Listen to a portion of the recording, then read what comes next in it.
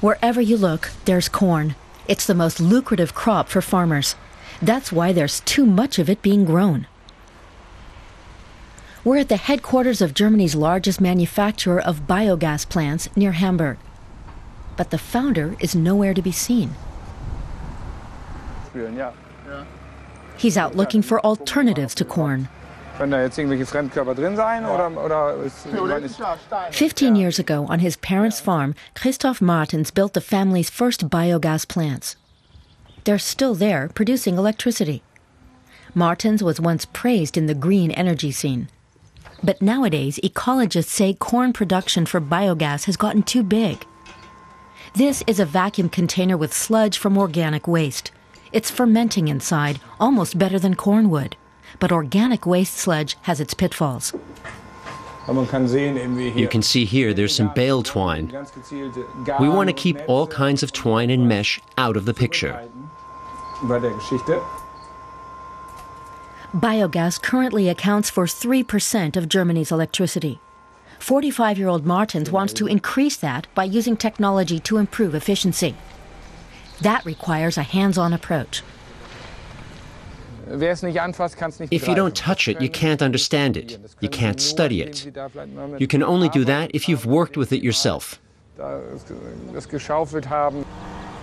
His brothers became farmers like his parents, but raising hogs wasn't really his thing.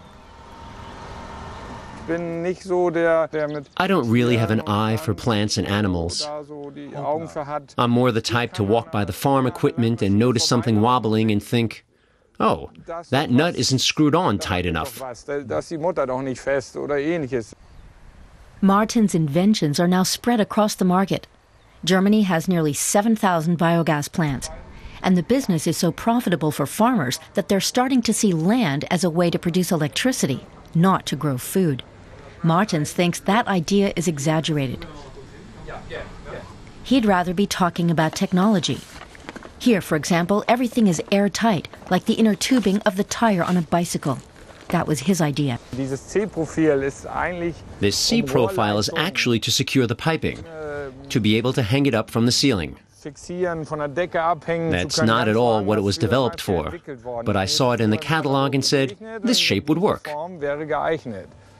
Finding creative, non-conventional uses for things is Martens' hidden talent. Every biogas plant he built was an experiment. He's part of a group of farmers who were driven by the idea of harnessing green energy from plants. Back when we started, it was really important for us that we not patent all our inventions at once, because we all found mutual inspiration in each other's work. One had a good idea, another did it better. This is his parents' farm. Before, they used shipping containers for their offices. 10 years ago, biogas plants went through something of a boom. Today, Martens is looking into liquid manure. It could be a replacement for corn, and it's hardly used at all. It's still an underestimated technology. There's a whole range of possibilities, and the market will adjust eventually.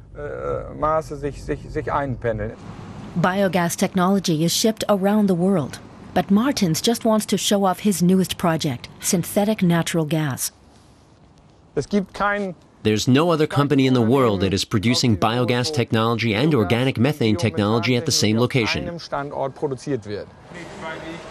Organic methane means extracting more gas from the fermenting sludge and utilizing the waste heat, producing a 70% energy yield instead of 40%. Martens is happy that others take care of marketing, so he can go back to his farm. But in finding an alternative to corn, Martens still has his work cut out for him.